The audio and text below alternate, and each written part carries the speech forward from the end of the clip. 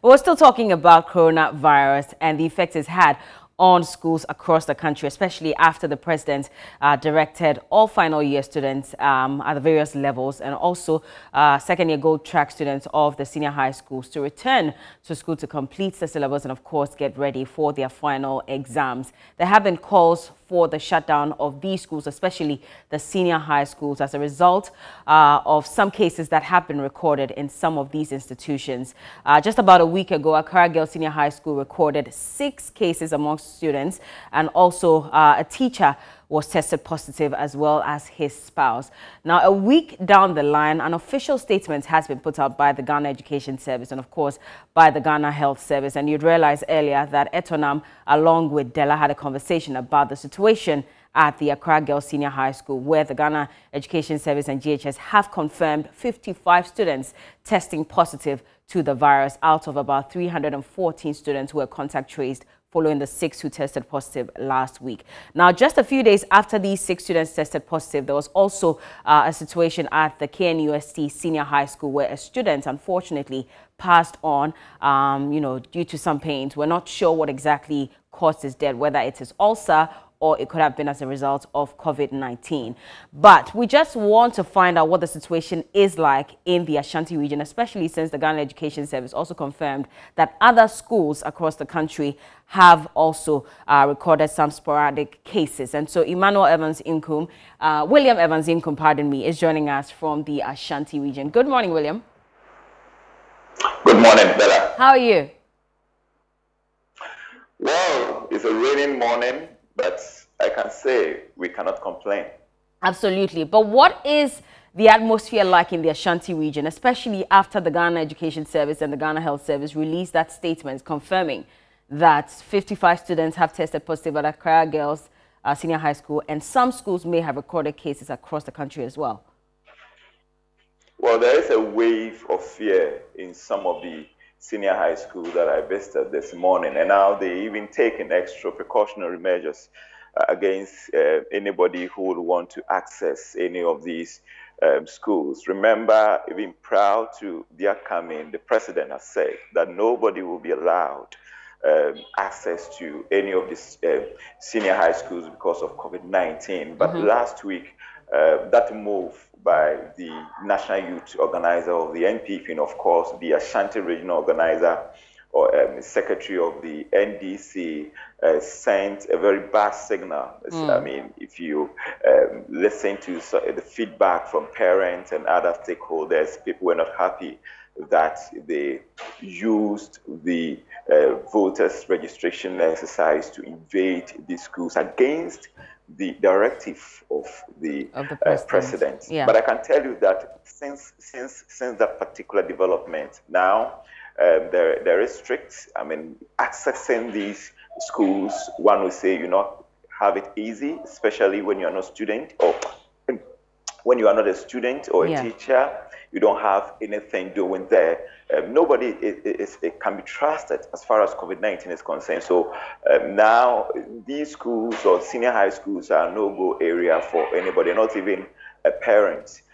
So I can tell you that, yes, wave of fear within the senior high schools, and then strict adherence to the safety protocols, and also very, very strict when it comes to accessibility. So that is what I can tell you as far as the various senior high schools in the Ashanti region is concerned. You're saying that security has increased, and so that means that you possibly tried entering some of these schools and they didn't permit you? Absolutely. Even Kumasi Anglican Senior High School, I was there last Friday. Getting access to the place, I had to go through some level of, one would say, long questions and all of that. But well, we managed to convince the headmaster, because we told them that we are here because of the voter registration exercise, and we have to get in so we can also report accurately to our cherished viewers and listeners. And that was the reason why we were allowed in. Today I went there and it was a no-no for me, because now I cannot even use the voter registration as a bait for that, because there's no exercise going on there. So the question is, Why do you want to get access to the school? Especially when we don't even know your status as to whether you're positive or otherwise. And I can tell you that the development from the Accra Girls Senior High School has even heightened fear in the Ashanti region. So for now, if you're not a student, if you're not a teacher who probably has a tenable reason for accessing any of the senior high school, just forget it. Is there a definite figure as to how many schools in the Ashanti region have recorded COVID-19 cases? Well, so since the last update from the Ashanti Regional Directorate of Ghana Health Service, we know that 3 students had recorded COVID-19 in the Wesley High School in Konongo. You know, that was the first place a student was reported to have recorded COVID-19. And so far, since the last update, we know of 3. We're still waiting because there has been some updates with regards to the regional figures. When we heard that the figure in the Ashanti region was around 4,000, now we are counting over 5,100 cases of COVID-19, but we are still waiting for the breakdown from the Ashanti Regional Director. So maybe in the course of the day, we should get that breakdown. We're just hoping that there hasn't been increase in figures as far as students one is the infection is concerned. Okay. Well, William Evans Inkum, thank you so much. And we hope that by then we'll have some updates from you. And so it's been a pleasure speaking to you. Thank you very much. And so that's William Evans Inkum from the Ashanti region. He's our correspondent. He's been updating us on what's been happening in the Ashanti region with regards to everything, especially COVID-19. And later we'll see if we can cross over. But now let's have a conversation with Dr. Emmanuel Amankra. Now, he is the lead at the Lekma Isolation Center, and basically want to find out, looking at the cases that we're recording across the country, is it even, again, putting more fear in people to the extent that they would rather not go and get tested, even if they are showing signs and symptoms of COVID-19? So let's cross over to him. He joins us via Skype on this side. Good morning, Doc. Dr. Emmanuel Amankra, and he's joining us via Zoom, by the way. Hello, Doc. Good morning. Good morning. How are you? I'm fine, thank you. We miss you in the studio, but it's fine as long as we can have you, join us online as well. But how has the situation been so far? Looking at the numbers, the case count, and the fact that usually a lot of people would come to the hospital with signs and symptoms, are we seeing people coming in with those signs and symptoms asking to be tested? So we have a lot of people who come in with the symptoms.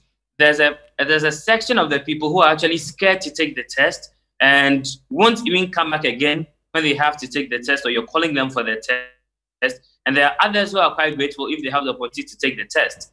So the fear is going up as the numbers are going up, as well as some people who are also fueling conspiracy theories as well, that these figures are just, people need the figures to go up for some government propaganda or something. So yesterday, for example, I had to talk with someone who was thinking, well, the positive was because we want more numbers to go up. And I explained to him what an increased number means to us, or me, a health worker. So we have people who are coming, but there are others who are quite reluctant or scared to go for the test because we tell them there's a high probability it will be positive based on the symptoms you're showing. But then, because I don't know whether it's a form of denial, they don't want to actually know it. So they would rather stay at home. I've been blocked by patients before because I kept on calling to come for the test. So we have a section of people who do that. What could be the reason? Is it fear of death? Is it fear of stigmatization? What exactly? So mainly it's fear. Fear of, someone will tell you that what you don't know won't kill you. But that's quite false. It's quite false. It's good to know, then you know what you can do about it. So fear is a driving factor here. Most of the people fear, and the fear of stigmatization. So that plays a major role. But do we at least have psychologists that speak to some of these people who walk in with symptoms just before they take the test, or maybe right after, just so they can allay those fears? So depending on how the person takes it, usually after the test is when the psychologist will come back. If there are some people, you see how they're reacting, you can invite the psychologist in to talk to the person even before the test is taken, and then after the test is taken, just to help allay the fears of the person. Okay, but could it also be because now we're hearing that the hospitals could also, or is also a hot spot for COVID-19. And so maybe that's what's preventing people from wanting to come in. Well, the thing is, if you're not feeling well, it's still the same hospital you're going to go to. Yeah, but you'd realize that there are a lot of people who'd rather, opt for the online services than physically walking into a hospital. And again, maybe it's because we're recording higher numbers amongst health workers. Could that be the reason? All right, and that's... Hello, I didn't get that. Okay, yes, we can hear you. Carry on. I didn't get what you said, the network cut. Okay, what I'm saying is that could the fear also be as a result of the fact that health workers have recorded a lot of, COVID-19 cases, and so now the conversation is that the hospital could be another epicenter for COVID-19, and maybe that's why people are refusing to walk into the hospital to get tested, or probably walk in but are still scared of getting tested? Well, that's one of the factors, because out there a lot of health workers are testing positive. It's still under quote investigation, whether it's from the patients or where the exposure is being made. Now, people are actually scared. Some people are scared that they may pick it not from health workers, but from other patients who may be positive that they may be exposed to. That's one of the major fears. Because for the health workers, they know they usually put measures in place and everything, but then the next patient to them is a person positive. What if the next patient to them turns out positive? Are they exposed? Most of the concerns that they raise when they come to the hospitals are in relation to the patients next to them or their colleague patients, if I can put it that way. If that's the case, and I'm just, veering off a little to talk about health workers, what is being done to ensure that you all are protected? Because we have had constant reports of health workers waiting for their test results, yet going to work. There was a doctor who mentioned that eventually he tested positive, but even when his sample was taken, he still had to work. And so only God knows how many people he may have infected whilst waiting for his results that took a number of days. What is being done to protect you? So first of all, I think something is being done concerning that, where once you are tested, you stay at home and wait for the results. Basically, that whole situation came about when first of all, our health system is already overburdened. Even before COVID came up, it was overburdened. Now, people were testing and then were going off. Then other people will come in sick, but there'll be no doctor or health worker there to attend to them. And that will also bring more issues, because the patient may not necessarily even have COVID, but then there's no one to take care of the person, and the person can end up dying. So it was out of necessity when that thing had to come up, because patient to doctor ratio is terrible here. Yeah. And whether we like it or not,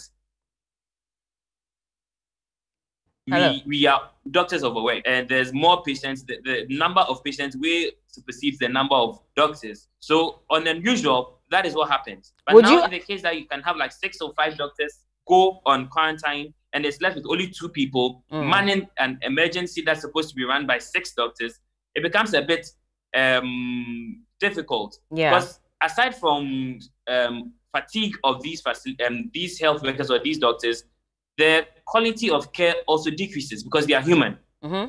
So the quality of care that's being given also decreases because they are human and they are being overburdened and overworked. So the care being given may not be what they could have given if they were in their right and they're in the right state and everything. And overburdening them also puts them at a greater risk as well.